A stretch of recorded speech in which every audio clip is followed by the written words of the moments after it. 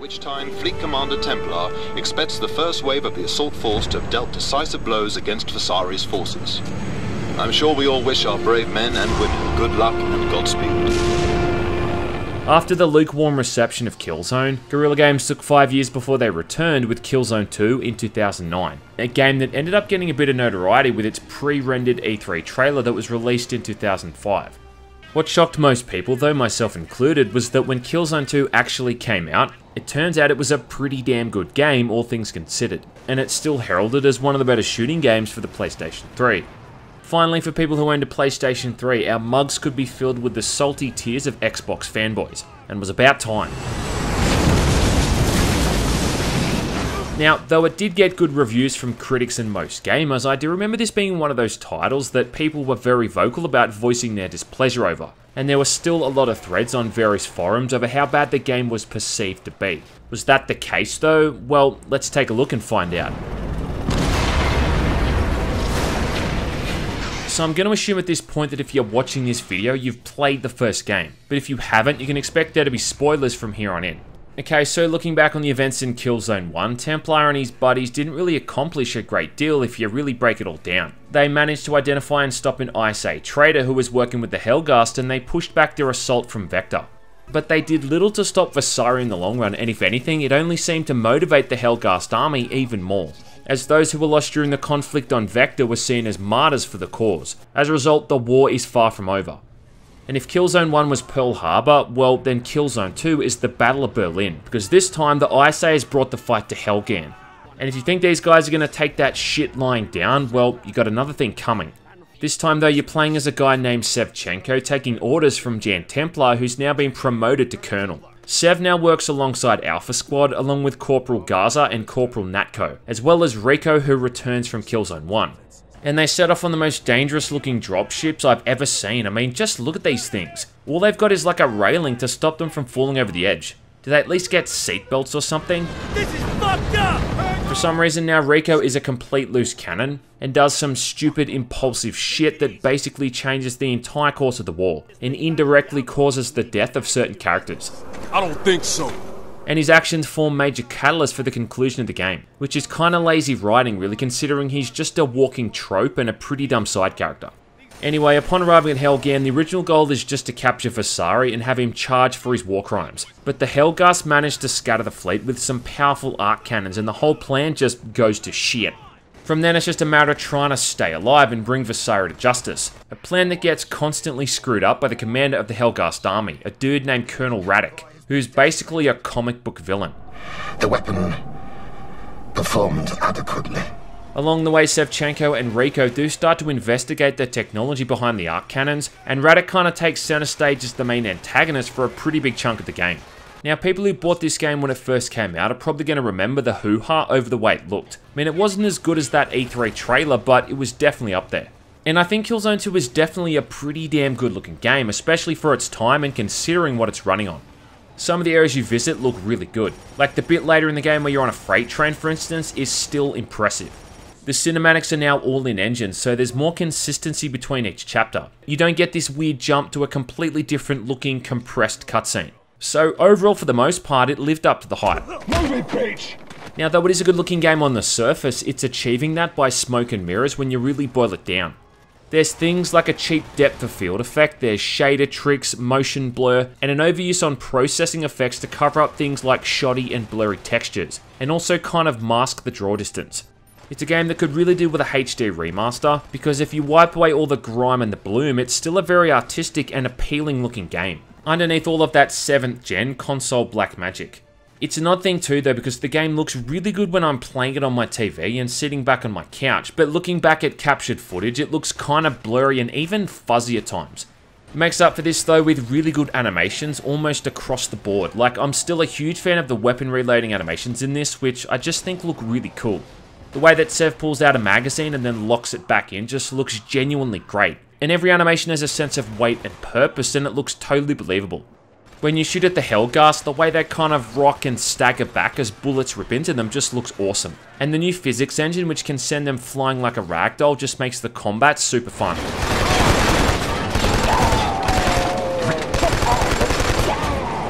Even the small things like shooting at someone's head and seeing their helmet fall off. Like, it's a game that still really stands the test of time as this polished and gritty action-packed shooter. A lot of the weapons from before make a return as well, like the M82 assault rifle, which now has a more traditional looking reflex sight, and the Helghast STA-52, which can actually hit what you're aiming at now. The Helghast light machine gun from the first game returns, though the weapon spread is now absolutely ludicrous. But it's again a pretty effective weapon if you fire in small bursts because it just does insane damage. There's some new additions too, like an SMG, which looks a lot like the actual PP-19 in real life. And there's a semi-automatic rifle that looks and fires a bit like an M1 Garand that really helps the game stay in line with its World War II influences. And if those guns are a bit boring, well, then there's a flamethrower too, which has this really cool looking fire effect. And the added benefit of making enemies dance around when they're lit up, which my inner sadist found highly amusing. I think my favourite though is the bolter, which is this new weapon that shoots out these large bolts able to impale enemies. And to add a bit of salt into that gaping wound, the bolt then explodes after a couple of seconds, damaging nearby enemies. Sadly though, you don't get to use Rico's machine gun, which is a bit of a bummer. Maybe Guerrilla Games realised how OP that thing was and then they had to remove it. It's kind of crazy too, how there's something like 15 or so different enemy types in the game and they all wield these weapons as well. Oh, at one point you get to hop into a goddamn mech suit and just kick bubblegum and chew ass. I mean, is it ever not fun to hop into a mech suit in first-person shooters? The answer to that is no.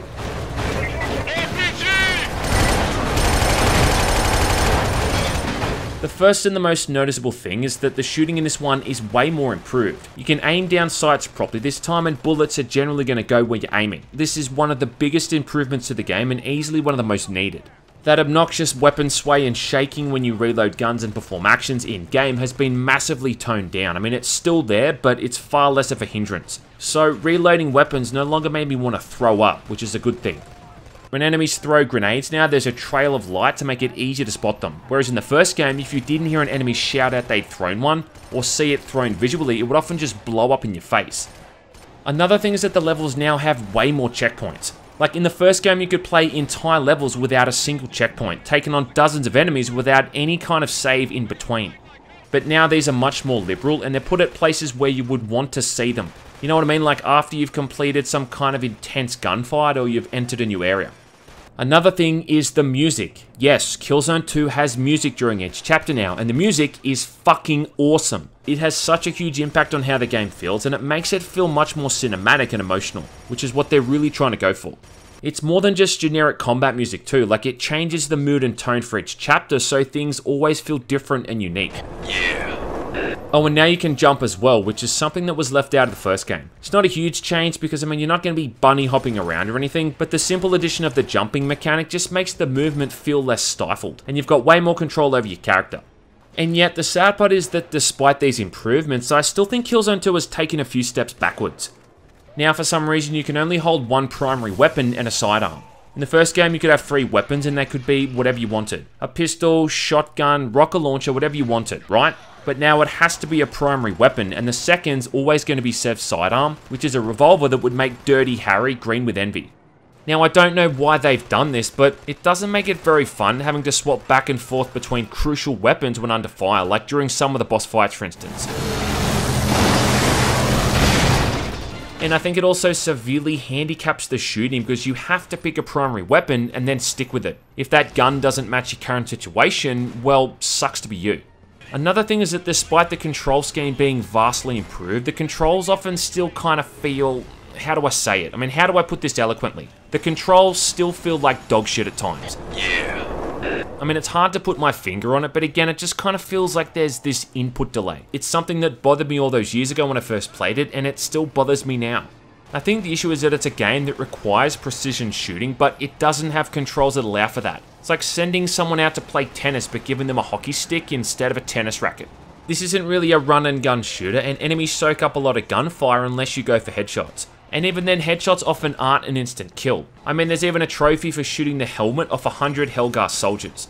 I've lost count the amount of times that I've shot at someone from long range and seen them fall over and assumed them dead, only to then just see them get up a few seconds later and start shooting at me. Most of the guns work best at mid-range, but you're often taking on enemies at long range, and often just not able to find a better weapon for the job. Killzone 2 adds in this mechanic of being able to attach to cover by pressing L2, and then you can peek around or over ledges to shoot at the enemy. The thing is, I just never found this to be all that useful, mostly because cover is usually at knee height, and leaning around corners is pointless because you still take damage. I found the default control scheme to be super weird too, like how you press R3 to aim down sights instead of L1 or L2. Now, you can modify it so that L1 aims down sights, but L2 is always crouch and can't be changed. So it becomes kind of weird to try to hold down L2 and press L1 to peek around corners. And don't even get me started on those stupid 6-axis controls. Look, I don't know what kind of person finds this fun, but all I really want to do is press a single button and be done with it. I never found the gimmick of physically having to move my controller all that interesting. It's just dumb. And there's a reason this never caught on in game design, because it's fucking stupid. I just imagine that someone who was really high up at Sony came up with this idea, and then some poor schlob had to whack it together to keep his job. I think it also sucks a bit how you can't choose to play as other characters anymore, and the AI that does help you chapter to chapter you're now responsible for, in the sense that if these guys take too much damage you have to go up and revive them, which is just a pain in the ass. Where the whole thing just starts to go to shit though is about halfway through the campaign, when you start encountering those enemies with missile launchers who are able to one-shot you on normal difficulty. From this point on, the campaign just skates this thin line between feeling challenging and just feeling cheap.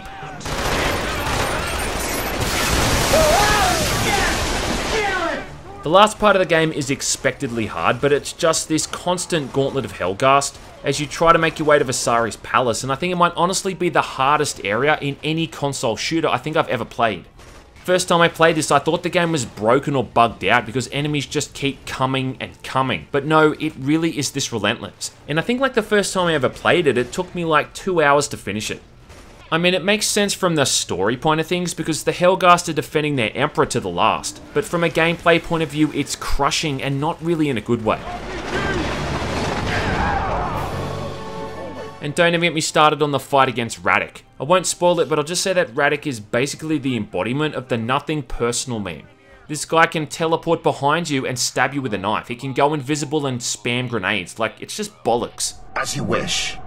The greatest tragedy about Killzone 2 is that it never got ported to PC, because if it did and with a mouse and keyboard control scheme, I think it would be one of the best shooting games ever made, and all of these issues would be alleviated. It's got scripted sequences and set pieces that rival anything seen in the Call of Duty games, and the art style and visuals are just incredibly artistic and unique. I think Killzone 2 is definitely one of those instances when how good a game looked made people overlook its shortcomings. But even problems aside, it's still a pretty decent shooting game and one that can still be fun to play. The multiplayer servers were shut down in 2018, but you can play the skirmish mode with bots instead. And it is kinda cool, but it's no substitute for the original multiplayer community. You can also replay the campaign on Veteran or Elite like some kind of psychopath, but I'd rather stick toothpicks through my nuts than do that. I actually knew someone who platinumed this game at the time, and after that, he was a changed man, let me tell you. Without spoiling the ending, I'll just say that the Helghast are still not defeated, and there's still 2 more games in the series, with Killzone 3, and then the series moving to the PlayStation 4 with Killzone Shadowfall. And we've come this far, so we may as well see things all the way through. So stay tuned, because soon I'll be moving on to Killzone 3, and that's where things start to get really interesting.